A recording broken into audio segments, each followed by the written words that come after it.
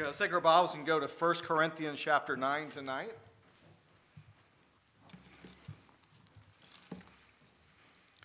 1 Corinthians chapter 9, we'll be in verses 24 through 27.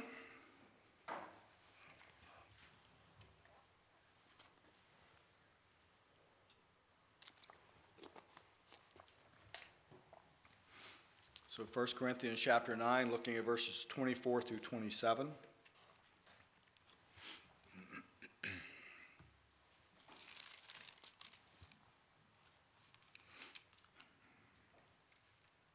The Bible says, "Know ye not that they which run in a race run all, but one receiveth the prize? So run that ye may obtain. And every man that striveth for the mastery is temperate in all things. Now they do it to obtain a corruptible crown, but we an incorruptible.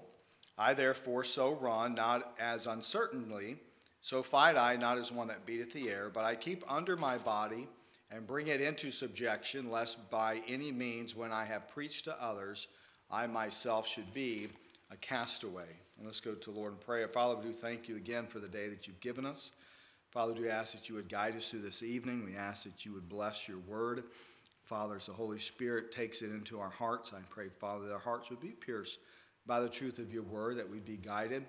Holy Spirit was given to us not only to be a comforter, but to be a teacher and a guide. And Father, we ask that you would guide us, Lord, this evening according to your will. I know it's a very familiar set of verses that we're looking at tonight, a very familiar passage in Scripture about running a race. But Lord, would you speak to our hearts afresh and anew of the things that, Lord, that you have for us tonight, things that are important for us, things that will help us in our spiritual battles, things that will help us to finish the course that you have laid before us. Obviously, always looking at Jesus Christ, the author and finisher of our faith. But Lord, help us to have a desire to run the race that you have set before us, and have a desire to lift you up in our life as we run the race that you have put us in. Father, all of it, we want it to bring honor and glory to you, so we ask that you would help us to do that. For it's in Jesus' name we pray. Amen. Again, these are very familiar verses that we're looking at tonight. Just the fact that Paul talks about the life that we're living is a race that God has put us in. And he compares that to the day that they were living in. I mean, they had their Olympic Games back in that day, that people would run these races and they would obtain that corruptible crown that they thought were so important. It would show their achievement, show their determination to run the race and to win the race. But the most important race that you and I will ever be in is the race that God has placed us in, the Christian race.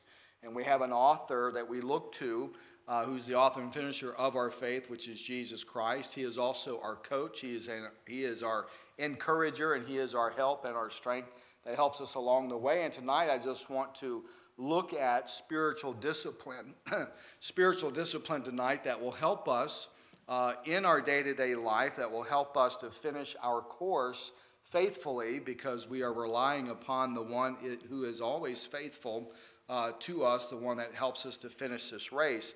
Now, you know, there are certain times in any given race that you have cheaters. You have those that want to win the race, and the only way they can win is not to do it the right way. But we have an adversary that acts like that. He could care less about winning the race. He knows he's already defeated. He knows that his path leads him to the lake of fire. So he wants to help keep other Christians from finishing their race well. He wants to make it hard. He wants to get them off track. He wants to help them think about taking shortcuts, that there's never a shortcut in the race that God has set before us, because the shortcuts, the rabbit trails, always lead away from God's will and away from God's path.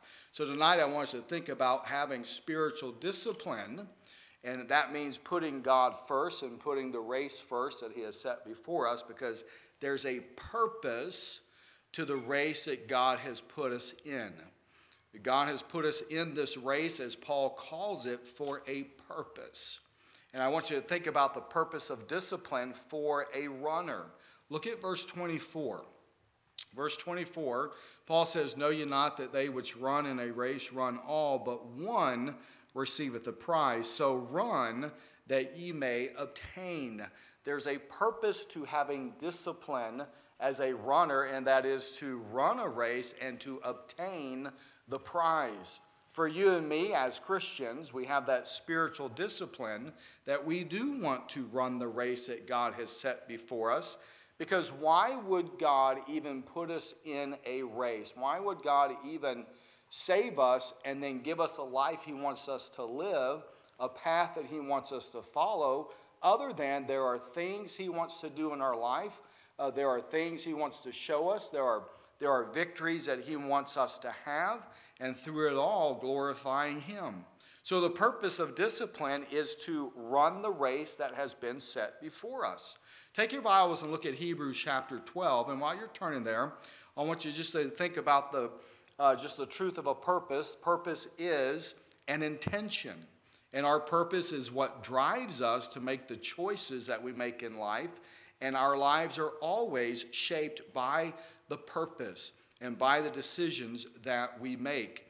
Paul, I believe, being the writer of Hebrews, says in verse number 1 of chapter 12, "Wherefore, seeing we also are compassed about with so great a cloud of witnesses, let us lay aside every weight and the sin which does so easily beset us, and let us run with patience the race that is set before us."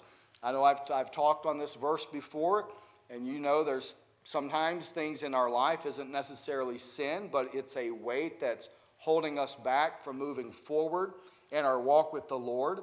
And again, the devil, if he can't get you to purposely sin against God, he at least wants to try to get us to have weights in our life that holds us back from running the race that God has set before us, because it's a race that God not only wants us to run, but he wants to run with us. He wants to be there along our side as we run this race.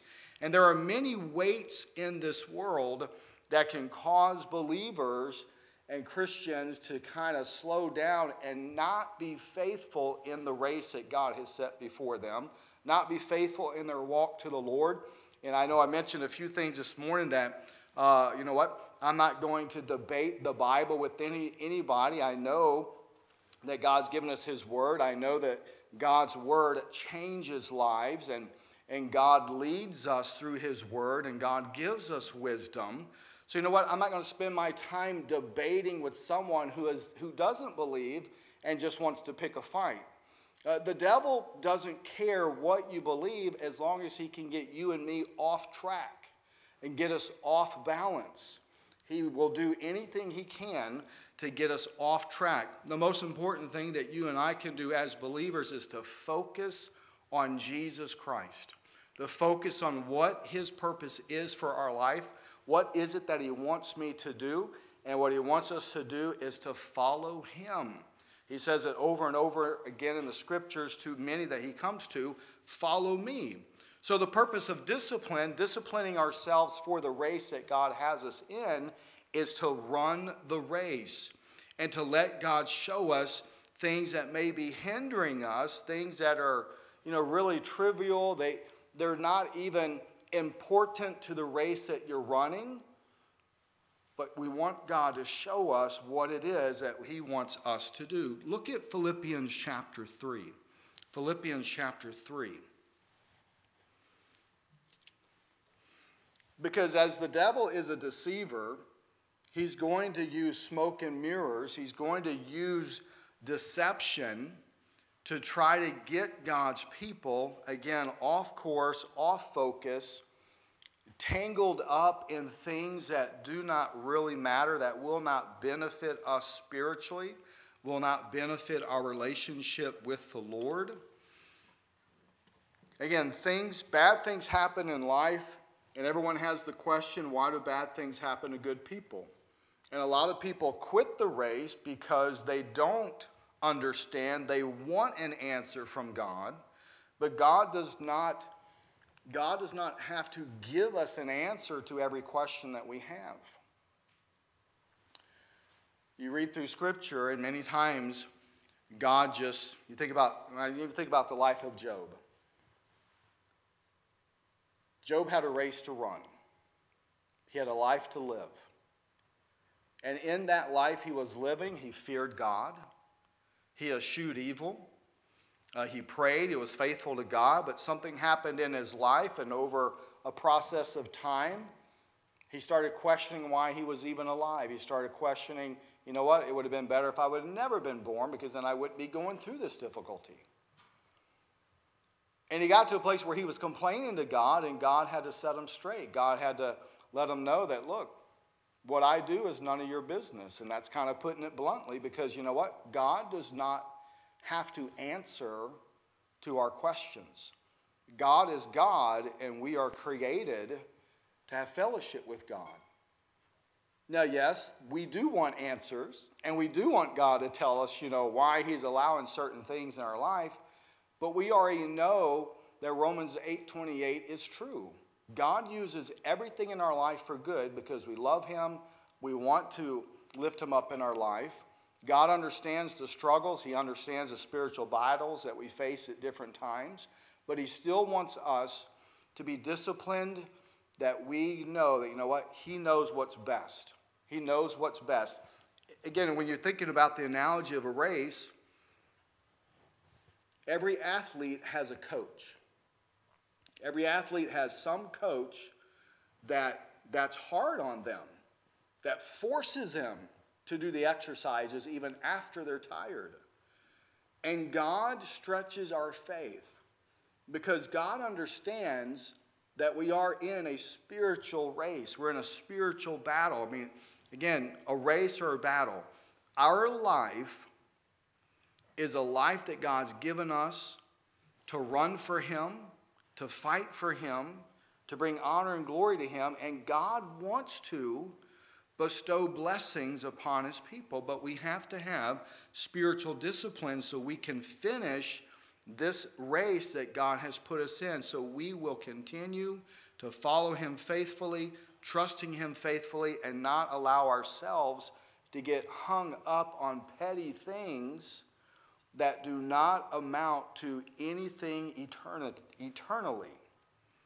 When you look at Philippians chapter 3, you look at verse 7 and 8.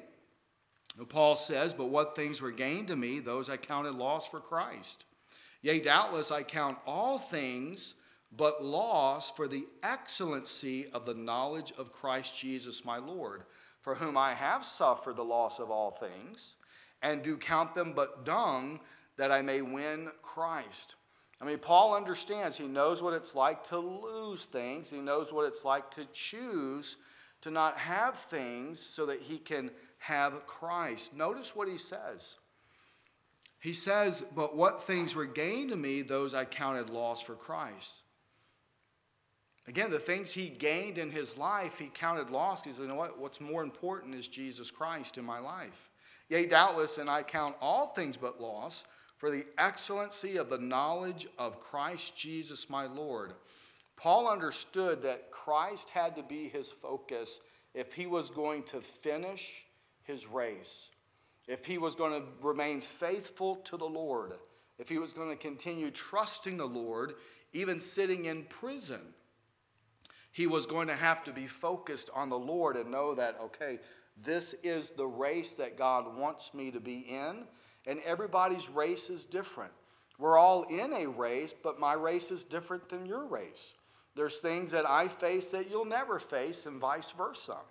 We may have some similarities, and there may be times, again, where we do face the same difficulties, the same challenges in our race, because that's the great thing about being an encouragement to somebody else is, we always want someone who understands what we're going through, understands what we're facing, and maybe someone who's already past this point in the race and can give some tips and give some pointers on, hey, how do I get past this? But not only do we need to run this race and be disciplined that, okay, I'm in a race, I want to be faithful in the race, I want to faithfully complete the race that God has designed for me so that I can obtain the goal that God has set before me. Look again at verse 24. He says, "Know ye not that they which run in a race run all, but one receiveth the prize?" And obviously he's speaking about the earthly races. But every child of God, every born-again believer, We're all running for that same prize, and we know one day we'll meet him face to face. But what Paul talks about, so run that you may obtain, he's talking about Christ. And that's the goal that we're running for. Every man striveth, he says in verse 25, every man striveth for the mastery, is temperate in all things. Now they do it to obtain a corruptible crown, but we an incorruptible crown. I mean, as we read Scripture, we know that one day we're going to receive crowns. We're going to receive rewards for the life we've lived for Christ. And obviously we receive those rewards, those crowns, so we can cast them back at the feet of the one who's worthy of all honor, and that is the Lord Jesus Christ. When you think about this goal that we are to obtain, that we're running for, and it being Jesus Christ, some may ask, well, wait a minute, why am I running to win Christ? I thought I already had Christ at the moment of salvation. And that is true. But look at Philippians chapter 3. Philippians chapter 3 teaches us some truths that we need to hold on to.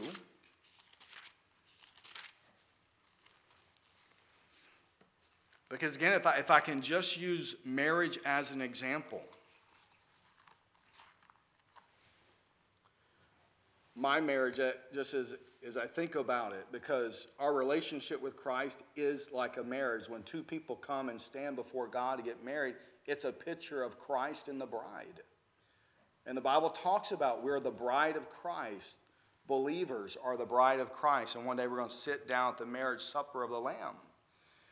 But I saw my wife in 1989 sitting in a biology class. And I was awestruck.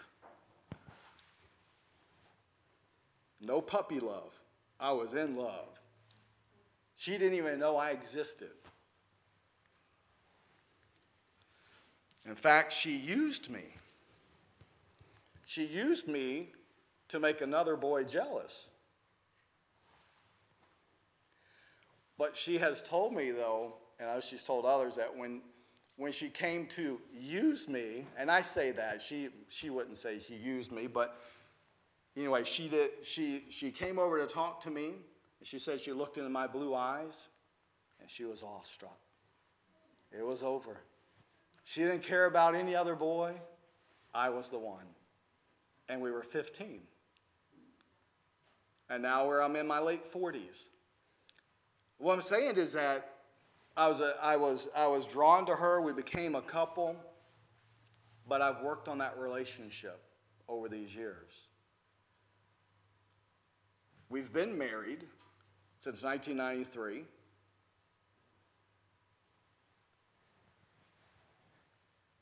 But you know what? I haven't stopped trying to obtain that prize. I've got it. I have the wife.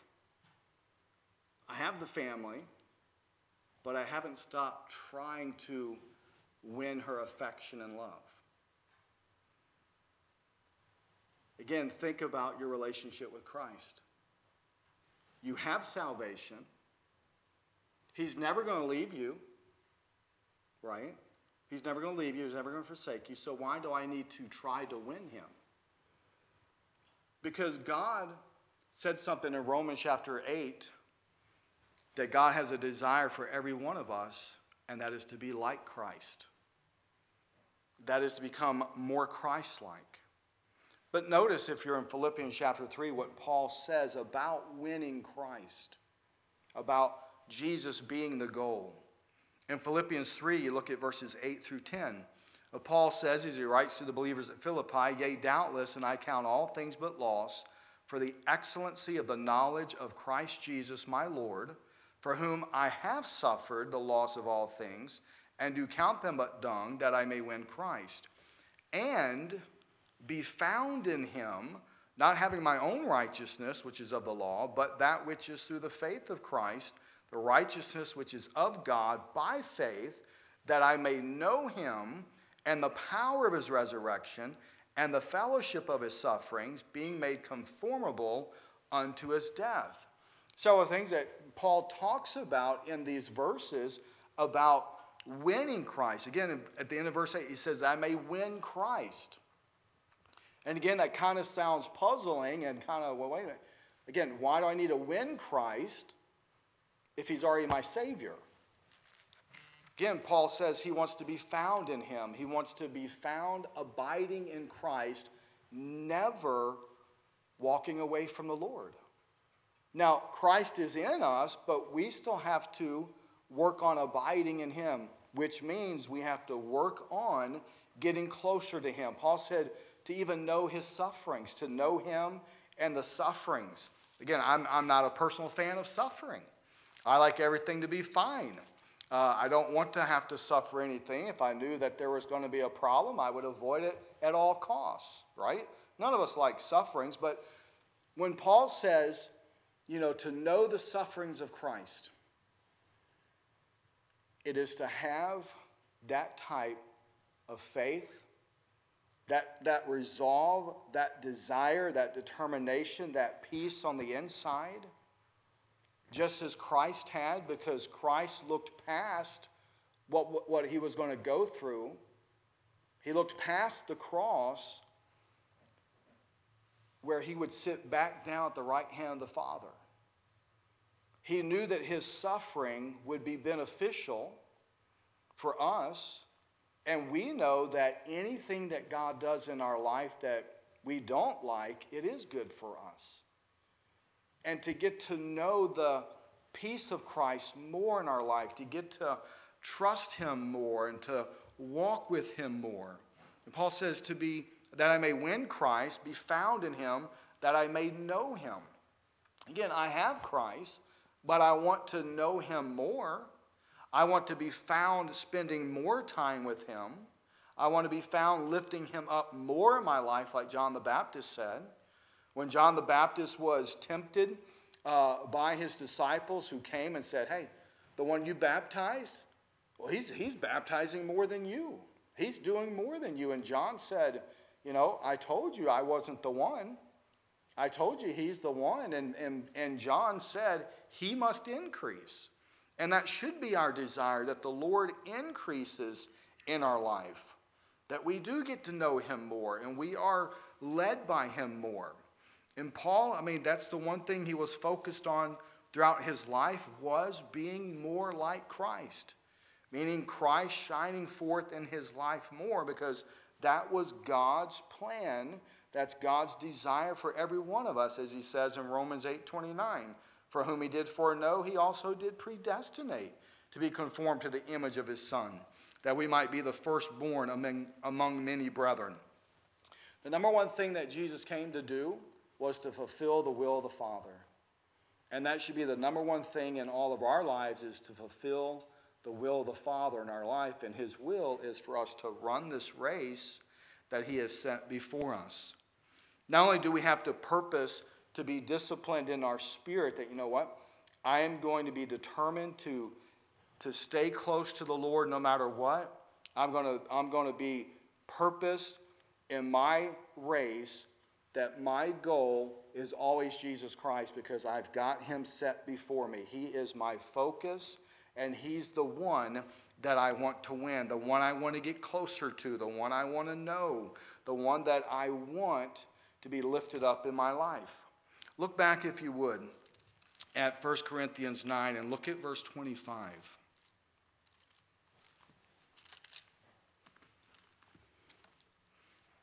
I just want us to be reminded tonight that Jesus has to be the focus in our life. He has to be the one that we lift up. He has to be the one that we want. He has to be the one that we strive to get close to.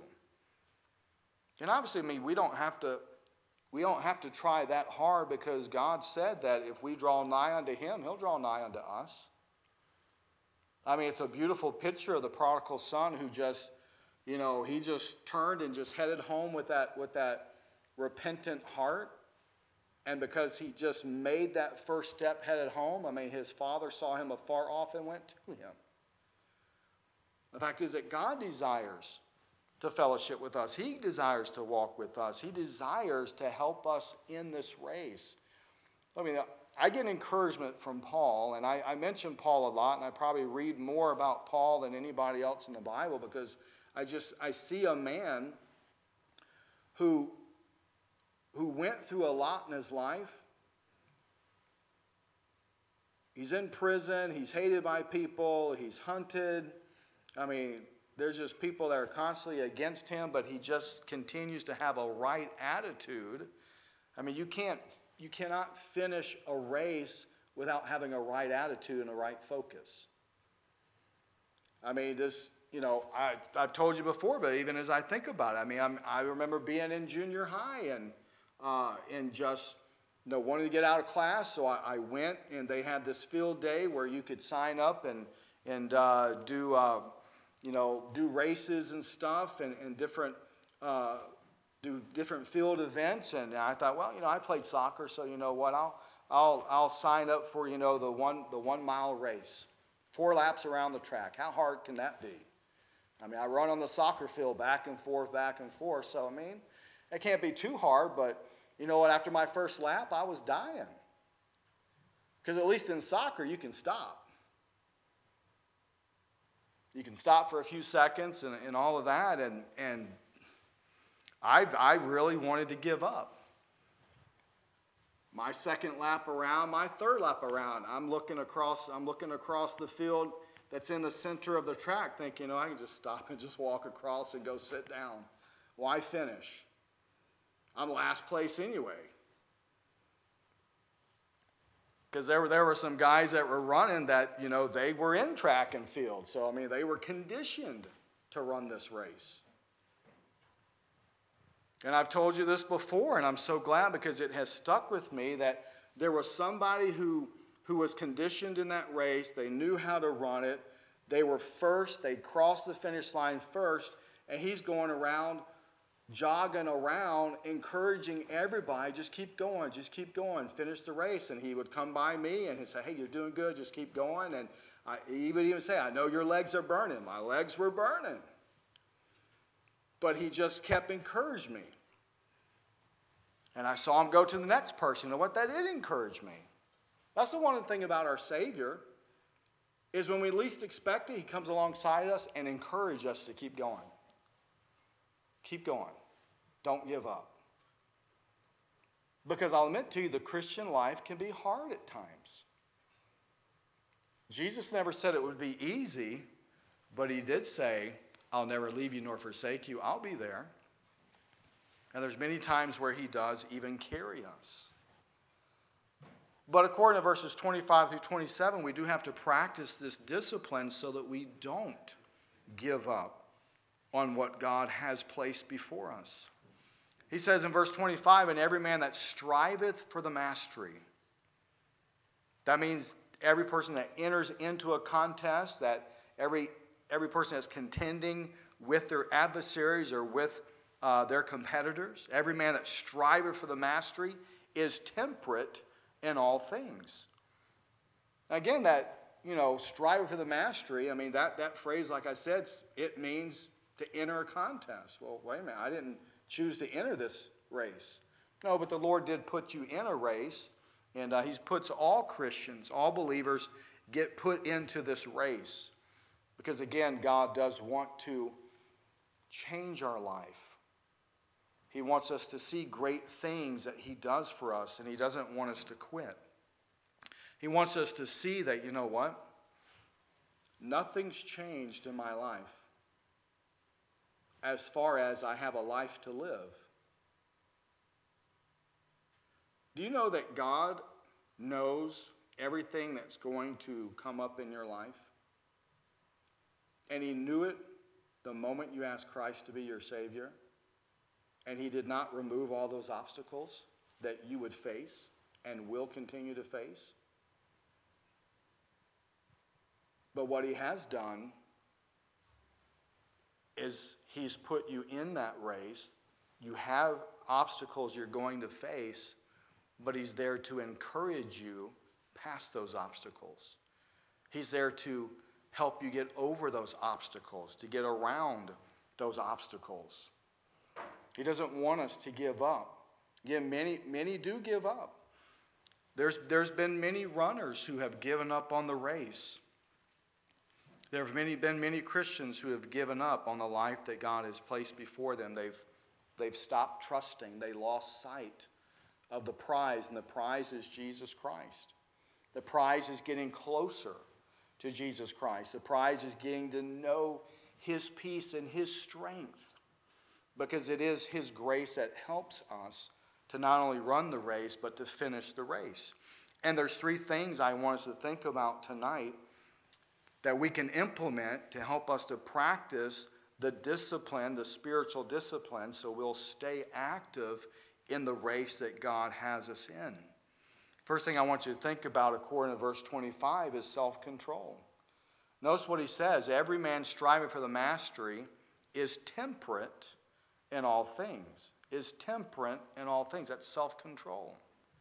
Again, when you think about a runner, you think about somebody in a race, they abstain from the distractions that would keep them from finishing that race, or at least, staying in that race. And you and I, as Christians, have to abstain from the distractions that would keep us from remaining focused on the Lord and finishing the race that he has us in. It's self-control. That's why it's important not to just fill our minds with everything. That's why it's important we don't look at everything. Movies, music, even religious material.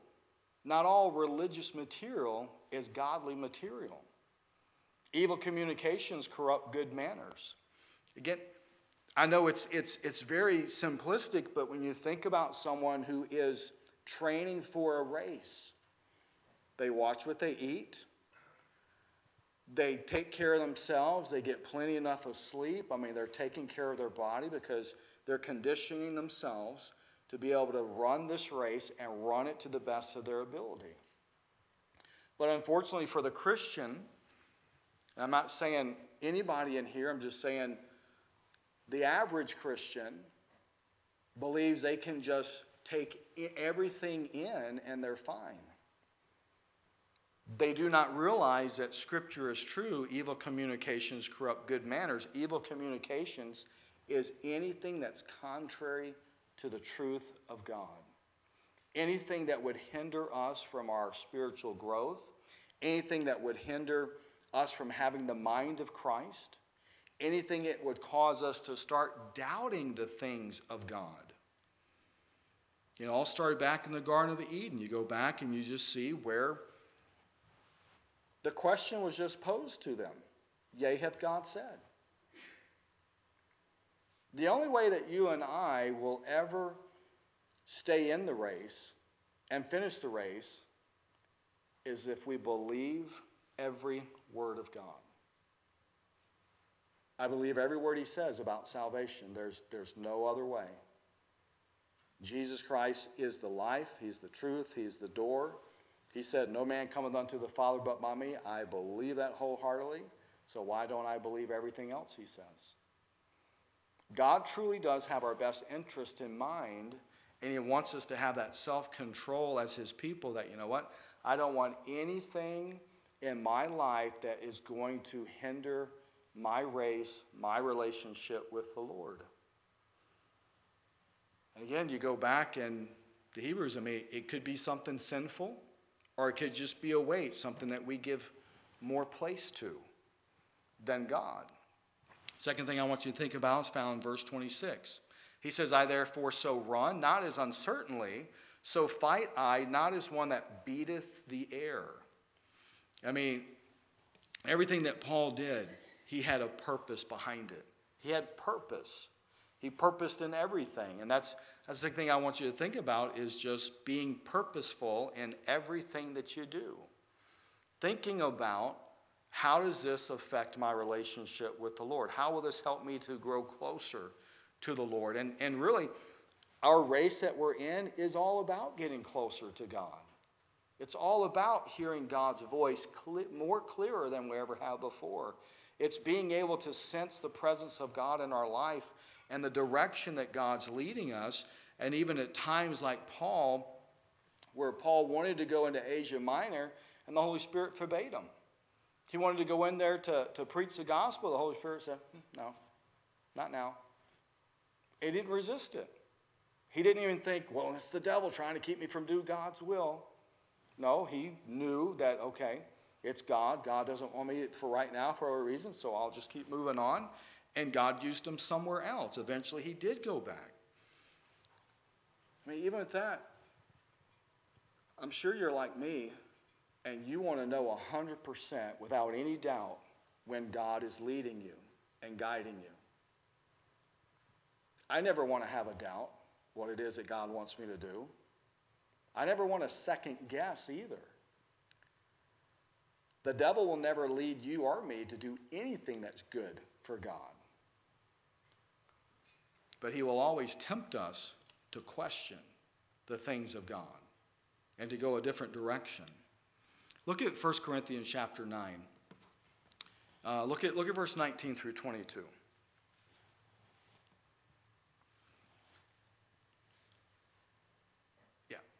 Verse 19, for though I be free from all men, yet have I made myself servant unto all, that I might gain the more. And unto the Jews I became as a Jew, that I might gain the Jews. To them that are under the law, as under the law, that I might gain them that are under the law. To them that are without law, as without law, being not without law to God, but under the law to Christ, that I might gain them that are without law. To the weak became I as weak, that I might gain the weak. I am made all things to all men, that I might by all means save some. Like I said, Paul had a purpose to everything he did. Nowhere in there is he saying, well, you know what, to win the lawless, I became lawless. No, he's saying that he never lifted himself above anybody. There's another place where he said that he came to some people not knowing anything but Christ. And he was a well-educated man. He was a religious man. He was a Pharisee. I mean, he had wealth. He talks about that. But he said, no, I count all of that. But my goal in life is not to be superior over anybody, but to be on their level to help them rise up. To help them, number one, come to know my Savior. But number two, if it's a brother or sister in Christ, to help them rise up in their race, to help them be encouraged and not to give up and not to quit. So having that purpose that, you know what, I do want to be used by God. I want God to give me victory in my life. I want God to do great things so that he's glorified and Christ is lifted up. The third thing I want you to think about is found in verse 27. 27 of 1 Corinthians chapter 9. Paul continues on and says, but I keep under my body and bring it into subjection, lest that by any means, when I have preached to others, I myself shall be a castaway. Paul talks about just having control in all things. Again, everything I think is okay is not necessarily okay with God. Again, it may not be anything that's sinful. It may not be anything that's wicked. It may not be necessarily anything that God says, hey, don't do that. But at the same time, God may say, you know what, I don't want you doing that. Because God knows that maybe I'll start to give more place to that in my life instead of my walk with him. But Paul was controlled because he had a purpose. His purpose, again, was to win Christ, to get closer to the Lord, to have Jesus Christ magnified in his life. And honestly, that should be our desire as well, that, you know what, not only am I in the family of God, there's a race that God wants me to run, and he wants me to run this race with him so that he can help me win the race, so that I will win that prize of getting closer to him, that prize of him being magnified in my life, so I have the mind of Christ, so I can make sound decisions and not be led astray, having the wisdom of God, so that I will have faith that's unwavering and unshakable, a faith that is strong in my Savior. Look at 2 Timothy chapter 4 as we close. 2 Timothy chapter 4, verses 6 through 8. You know, while Paul was running his race, and he called it a race, Not that he was really competing. It's not about competing with other Christians.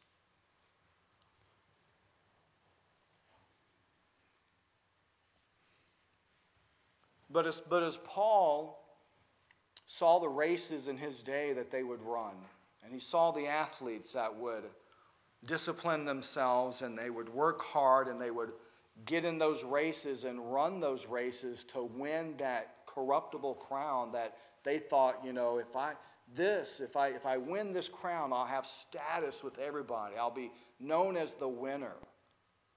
I'll be revered by everybody. And Paul, as Paul just sat and kind of thought about that as he went to Athens and saw that they had that inscription to the unknown God, and he preached to them the unknown God on Mars Hill because he saw their superstition, he saw the things that they were worshiping, and they had this inscription on this monument that said to the unknown God, just in case, there was some God that they were missing that they wanted to worship, and he preached to them Jesus Christ.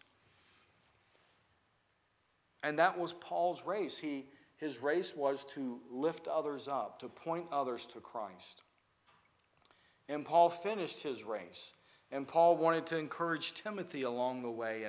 And Paul writes 2 letters to Timothy, a young man in the faith, a young man that he influenced along the way, who was already a believer when Paul met him, because his mother and his grandmother taught him the scriptures, taught him the things of God. And Paul recognizes that. He even says it in one of his letters to Timothy. But he wants Timothy to be encouraged as Paul comes to the end of his race. Paul knows his time is short. He doesn't have much longer. He's writing from a Roman prison. He knows that his day is coming. Well, he'll be executed, but he'll more importantly see the Lord face to face. He wanted to encourage Timothy, and he says in verse 6 of chapter 4, "For I am now ready to be offered." He's speaking about his death, his execution. For I am now ready to be offered, and the time of my departure is at hand. I have fought a good fight. I have finished my course. I have kept the faith. That's the most important thing of finishing our course, is keeping the faith. Not just the faith that Jesus Christ is my Lord and Savior, but the faith that, God is helping me all along the way. I am leaning upon those everlasting arms. I'm trusting in the eternal one. I'm trusting in the one that knows my name and knows everything about me from beginning to end, and has helped me all along the way, helping me to finish my race, because we can't finish it on our own. We need that encouragement. We need the strength, the grace of God to come alongside and help us. And he goes on to say, I've kept the faith.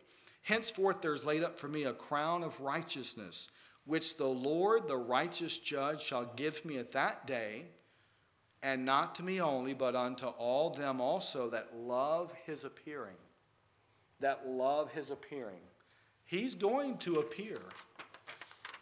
The trumpet's going to sound, and we will be caught up in the clouds to meet the Lord, to be with him. Then there'll be the judgment seat of Christ.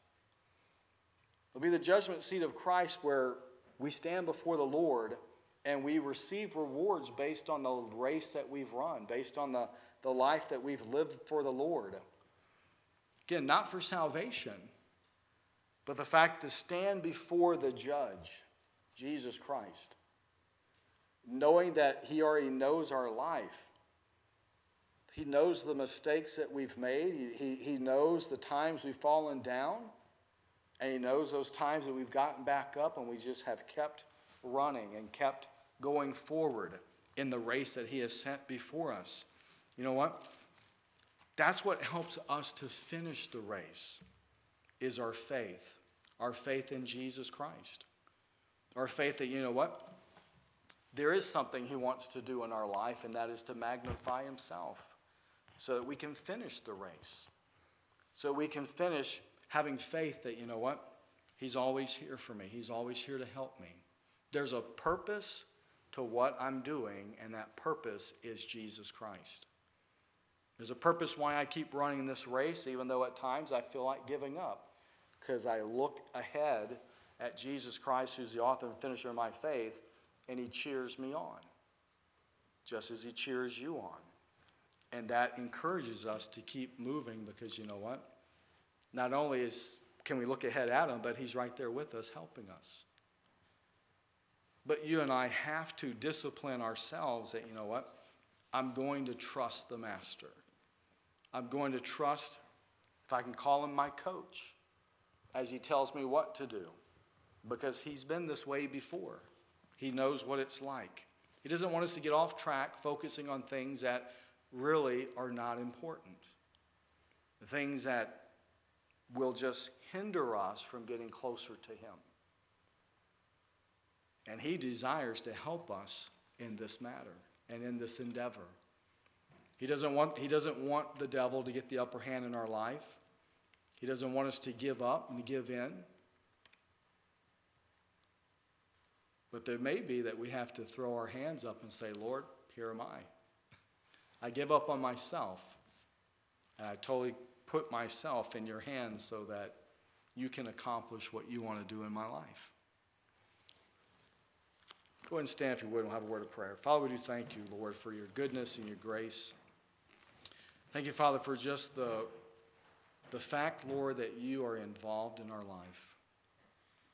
We have an enemy who always wants to get us off track. But Lord, I thank you that you're always there to get us back on track.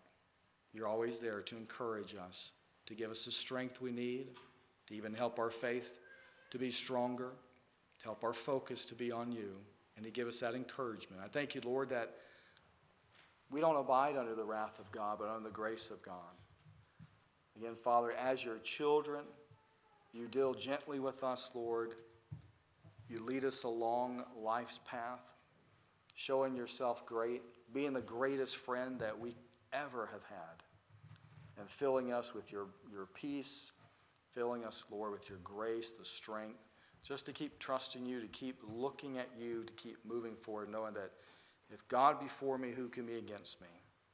As the piano begins to play, give you a few moments alone in prayer.